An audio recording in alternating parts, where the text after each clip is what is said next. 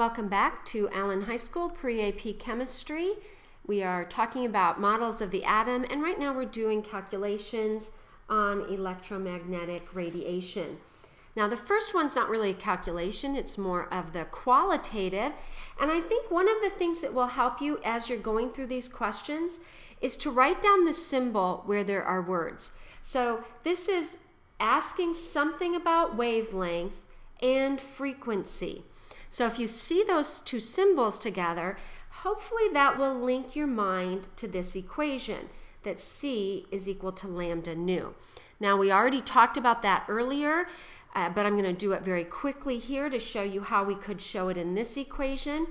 To do that, I need to solve for one or the other variable. So I'm going to solve for frequency. Frequency is going to be C over the wavelength of the light that's involved. And now when you see them across from one another, you can see that as I increase my wavelength, remember we're talking about making it longer, we would actually decrease our frequency. Fewer waves would go by. It's like, remember we talked about stopping and counting cars going by. If all the cars are those little tiny smart cars, really short cars, like short wavelengths, a whole bunch of cars are going to pass by in a second, or in that time frame that you're counting, obviously not a second. But if you had like really long stretch Hummer limousines, you're going to have, with long wavelengths, you'll have fewer cars pass through over that time frame. Now, the mathematical term for that is called indirect or an inverse relationship. I tend to use the word inverse relationship when one goes up and the other goes down. Now, in this calculation, it says if the wavelength is known to be, so that number represents my wavelength, either list your givens or identify them in the context of the question.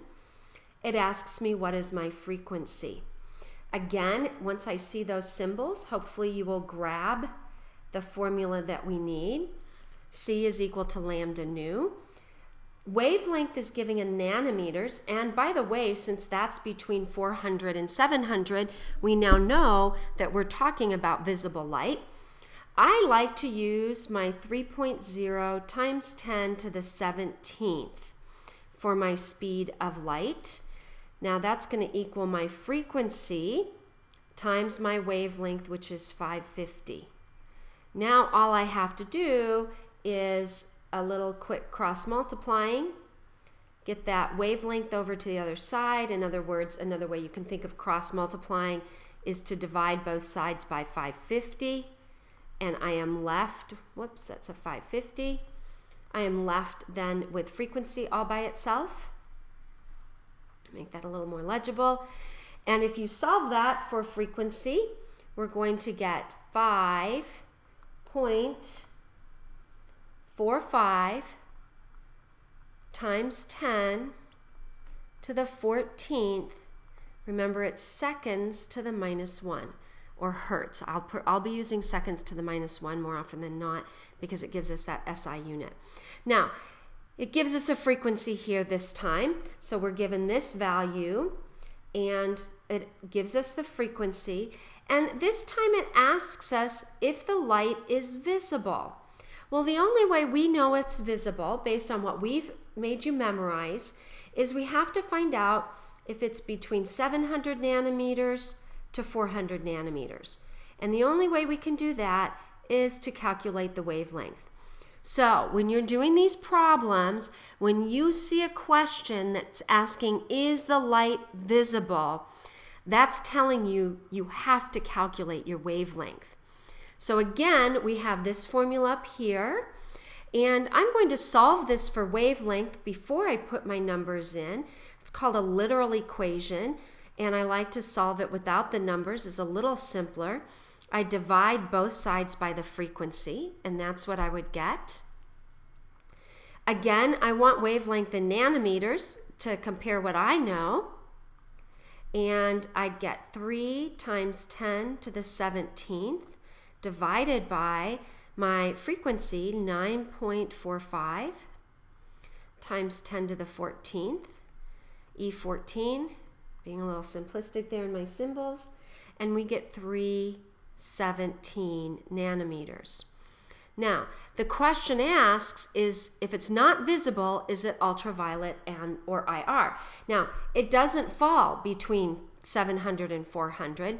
Instead, it falls on this end of our visible light. And that's why I said you had to know that that high energy end is ultraviolet. So the answer would be that this is likely in the ultraviolet range of light. Now, let's try the next one. You can slow these down, you can rewind these, whatever you need to do to make sure you understand, and then come and ask me questions. Now, this time we're given, again, a wavelength, and it asks us if it's visible. Now, this is a little tricky. We already have the wavelength, so we can't really calculate the wavelength because we already have the wavelength, but the problem gave us the wavelength in centimeters. So what we need to do, if we want to see if it's between 700 nanometers to 400 nanometers, we need to change the units of our wavelength.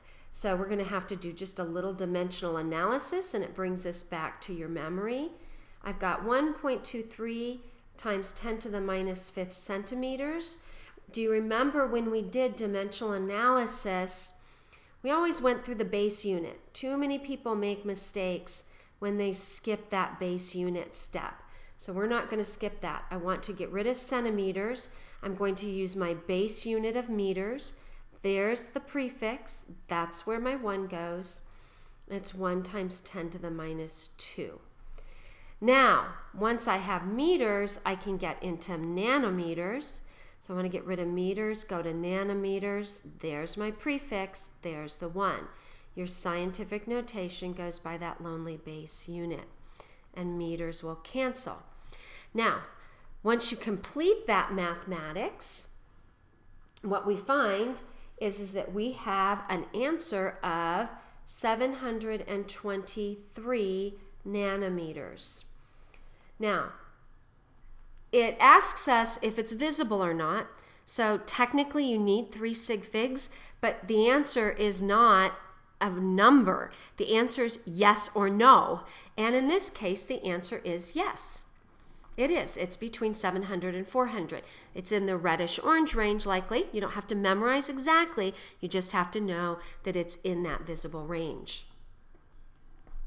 Now, let's move on to the next one. And again, slow it down, rewind it. That's the luxury of the flipped curriculum. This time it asks me, what is my energy if I have a photon? Remember, that's that little packet of light, envisioning light as a particle. And it gives us our frequency. And then again, it asks us, is this light visible? So we really need to do a 2-step component to this problem. So let me do the first step above it and the second step below it. So we will start with the first question, what is the frequency? Well, energy is equal to h nu. So if I solve that for frequency, I get frequency is equal to my energy divided by, oh, they gave me the frequency. I blew that one. Let me go back. Let me start over. It asks me for my energy. Sorry, I got carried away. So all I have to do is plug in 6.63 times 10 to the minus 34th times my frequency, which is 7.85 E15. Now, if I solved that then for my energy, sorry about that mess up, but I don't want to start the video over, we'll get our energy in joules, and it's 5.19 times 10. Very small, tiny, tiny amounts of energy in a single photon, and that's joules for every photon. Now, I want you to remember it's not so common to write joules per photon, but I do want you to get used to that. Now it asks us, is this visible? So again, to answer that question, is that visible, we have to do lambda, our wavelength, in nanometers. And we can do it 2 ways. We can start back at energy, or we can use C is equal to lambda nu, because we have our frequency given right here. And so our wavelength is going to be our speed of light over our frequency. Notice I divided both sides by frequency. Since I want wavelength in nanometers, are you starting to see why memorizing this 3 times 10 to the 17th can really save you quite a bit of time as we're working these problems? And I'm going to divide by that frequency, 7.85 times 10 to the 15th. Now, if I do that division, I get 38.2 nanometers. Now, that is definitely a big NO in terms of the visible. I'm not even sure if it's within the ultraviolet. It may be even shorter wavelength or higher energy than the ultraviolet, but it's certainly not in our 700 to 400 range on those. Now, we have 2 more calculations to do here. I'm going to go ahead and do them quickly in this video. So we have a wavelength of 550, and it asks me for the energy. I like to use the 2-step or the 1-step formula as opposed to the 2-step formula. And the 1-step is energy is hc over lambda. And I'm going to plug in Planck's constant. Remember, that's given to you. Although by the time you're done with all the homework, you really do know these. I'm going to use the speed of light in nanometers since my wavelength is given in nanometers. And that does not require any algebra. I just have to crank through those numbers. Make sure you're plugging in your scientific notation correctly. And if we do that, you're going to find we have an energy of 3.62 times 10 to the minus 19th joules for every photon. Now, you could have done this in 2 steps. You could have done, we have wavelengths, so we could have solved for the frequency using this formula, and then we could have plugged the frequency into this formula. These are both given, and they're given to you because that's what AP gives. But I liked the 1-step. Now, this is a similar problem, but it gives us our energy, and it asks us if it's visible. So again, if it asks us about visible, we have to solve for our wavelength in nanometers. It's an implied part of this problem that you're going to have to wrap your heads around because that's what you're going to see on the test. So I like to memorize my little 1-step, and if this little old lady that teaches you on a daily basis can memorize that, I bet you can too.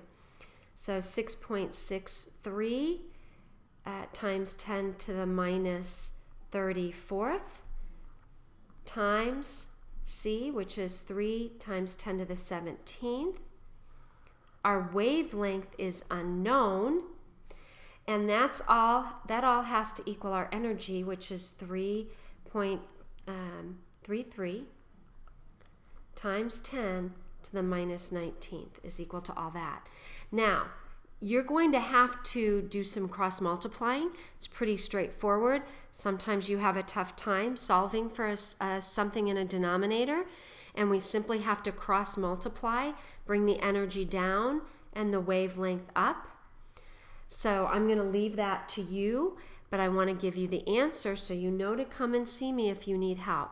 That was 597 nanometers, so our answer to our question is yes. Okay, wow, I know that was a little long, but I didn't want to have to start another video when it was going to be so short. So until I see you again, this is signing off.